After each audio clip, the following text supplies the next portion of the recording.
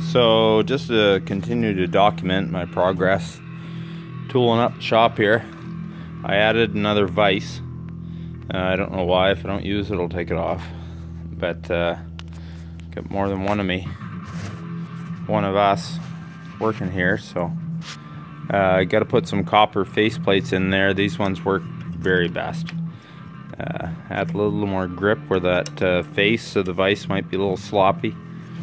Like right here, got this little bending apparatus built here, and they're clamped in there as tight as they need to be. One of them's solid and the other one's moving around a little bit, so I'll get some copper plates built for that. There was a bolt hole here where you could fix something like this on here, but I find it doesn't work as well because I'm right-handed. This is my left hand, and I'm not as good fixing the piece on there that I want to hold. And turning this with my right hand, I'm better off over on this side here, jumping. Over on this side here, turn that with my left hand, and holding my piece with my right hand. So, but whatever.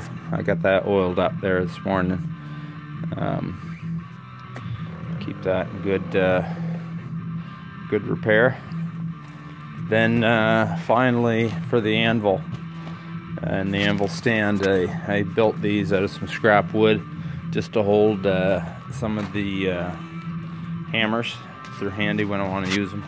Drilled some holes in here for things like punches and scribes and the like. Tacked on, got a little bolster plate there for some smaller holes. Tacked this on to hold some different things, like this hold down tool. Got built, and I can give that a little schmuck and use that to hold down some materials, the third hand.